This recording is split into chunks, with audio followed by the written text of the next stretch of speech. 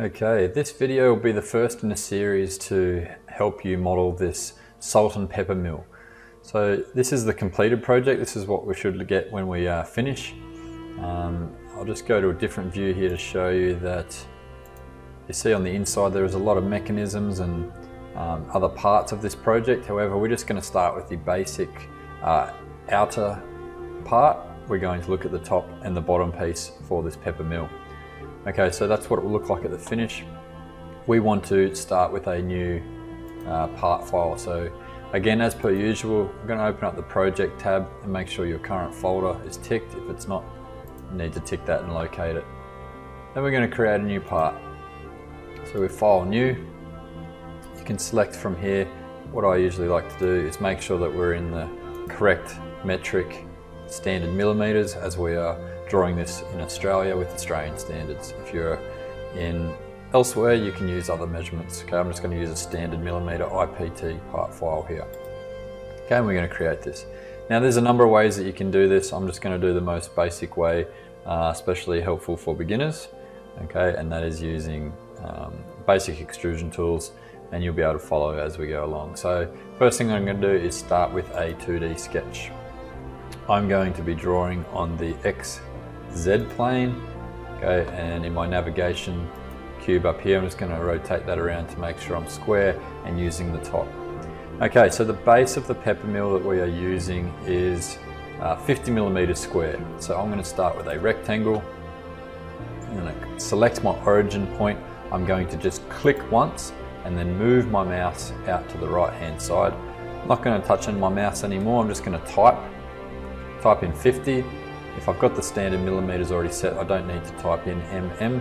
Okay, I'm just going to hit tab, which will then take me to the next measurement of dimension I need to put in, which is also 50, and then I'm going to hit enter.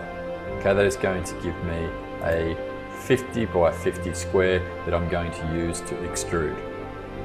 I'm going to finish that sketch, and that is going to be essentially the base of the bottom of the salt or pepper mill. Right, now we want to extrude this to make it into a 3D part. I'm going to extrude this section. For this bottom section of the paper of the salt and pepper mill, it is 83 millimeters tall. Okay, so I'm just going to type in 83 for that dimension, hit OK. Okay, and I can press either F6 or I can select the isometric on the navigation cube. It'll bring me back to the center. Right, so that's basically the bottom section done as if it was a solid piece of timber. Okay, then what we want to do is we want to take away some material from this mill to create some room for the mechanism to go in underneath. So I'm just rotating around to get to the bottom of my mill, and I'm going to start a 2D sketch on this area here. All right, there's a number of ways you can find your center. If we use the circle tool and navigate down to the middle, you can see that the yellow highlighted origin point or the cursor turns green when it's in the center, and if I drag down, okay, that will give me a center line, and same for the left. Okay, I can drag down. What I like to do sometimes, especially again for beginners, is I just draw some diagonal points across here, pressing escape between each time. Okay, and that's going to give me a center point to use, pressing escape again. Now, the first section that I'm going to remove is going to be a 34 millimeter cylinder or circle shape that I'm going to extrude as a cut extrude 5 millimeters in.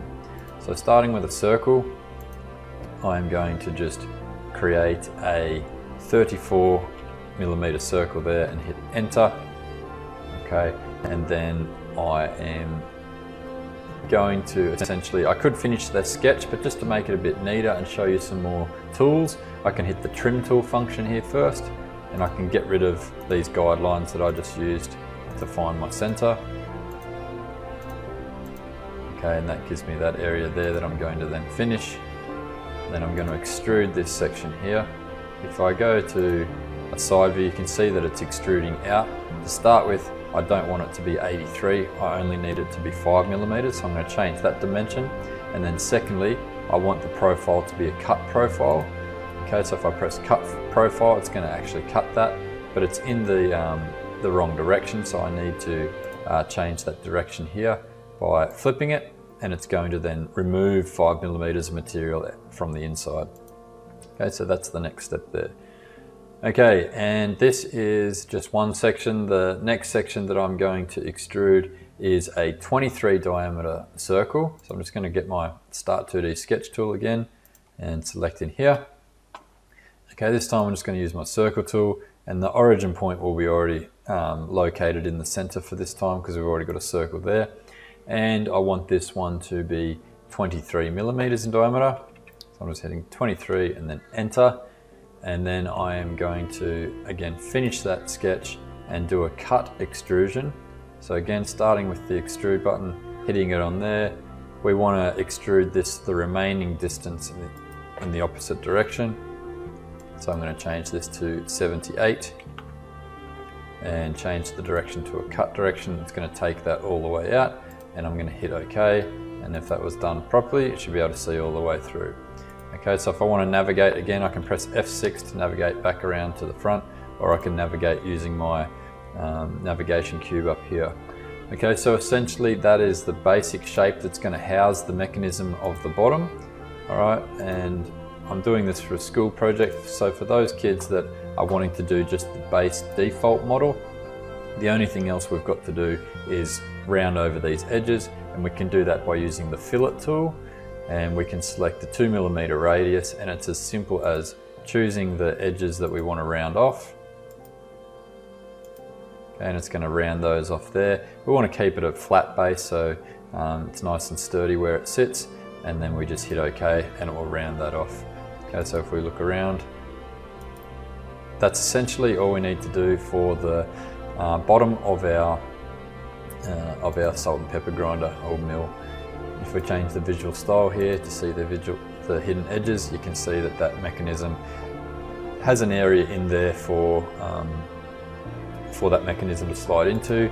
And if we look underneath, okay, there will be an additional little screw hole that we'll put in here. Okay, but we'll refer to that later when we insert the mechanism. I just want to focus on just the actual body of this at the moment. All right, so that would be the basic default model for the base. We can look later about putting our own designs on the side and all that, but that'll come further at the end. Okay, so that's step one. That's how we model the base of our salt and pepper mill.